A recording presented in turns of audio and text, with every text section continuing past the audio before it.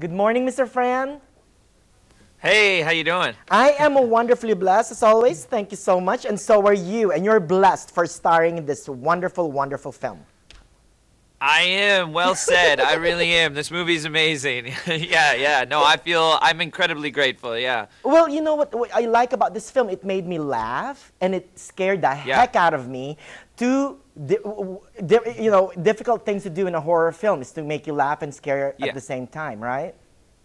Yeah, it's wild, and I've had the pleasure of seeing it with some audiences, and I've seen it myself. But I've never really quite seen anything like this. That people are screaming, they're terrified, they're shocked, but they're laughing. It's this kind of wild elation, and it's just a great sort of emotion and feeling that this movie's producing. It's really kind of wonderful, pure entertainment, and it's so original. I think audiences kind of sit there with their jaws dropped, kind of blown away by what's happening. It's really great. It is an amazing blend of the sort of two genres. It's wonderful. Right.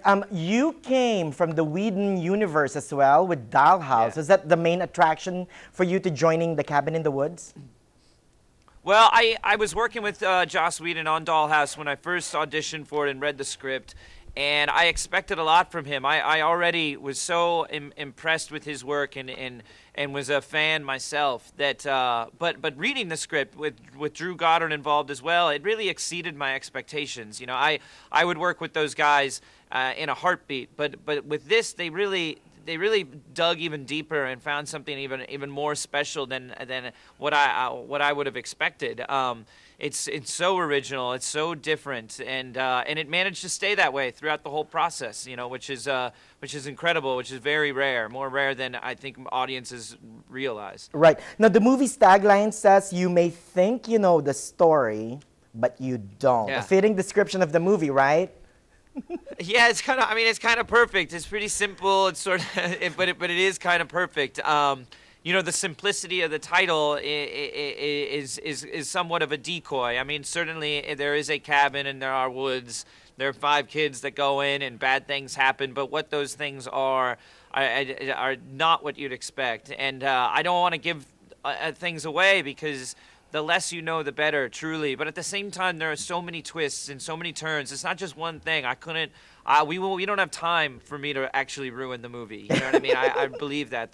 Seriously, there's so many layers to this movie that, I feel very confident people are going to enjoy it no matter what they've heard or they think they might know, Now, let's talk about your character quickly. You are the quote-unquote, the stoner of the film. How did you get into that character? What have you been smoking?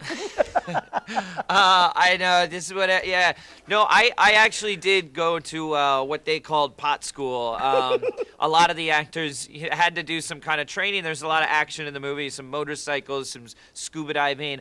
But my character, what I had to do during the rehearsal process, I'd go to the production office and just smoke different fake kinds of marijuana and roll joints and figure out the coffee thermos bong contraption. I mean, truly, that is how I spent my mornings for about 2 weeks, while in the afternoon we'd rehearse the scenes and get a sense of the blocking and what we were going to do.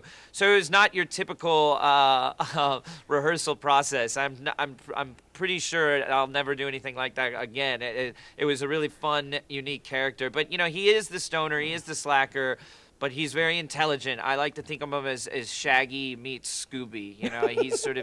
He's suspicious. He knows he's aware that something is not the way it should be, and so it was a lot of fun to play. It was a total gift for an actor. You know what? I'm a self-confessed Joss Whedon fan, and this is what I like about his work, from Buffy the Vampire Slayer all the way to The Cabin in the Woods. He loves breaking the notion. He loves breaking our preconceived notion of what the genre is, and then have fun with it. Right? Yeah, I mean, he's become almost synonymous with that. Or when you think Joss Whedon, you believe that there will be some original take on what genre he's taking on next.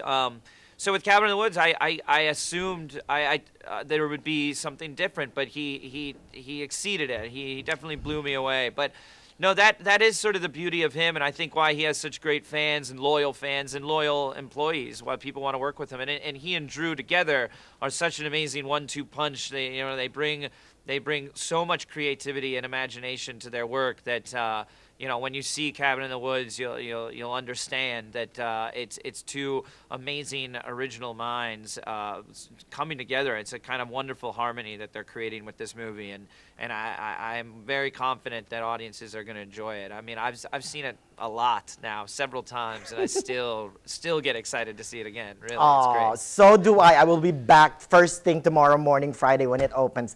Thank you so much again. Good luck on everything, Mr. Fran. Okay. Thank you so much. Thank you. All right. Bye.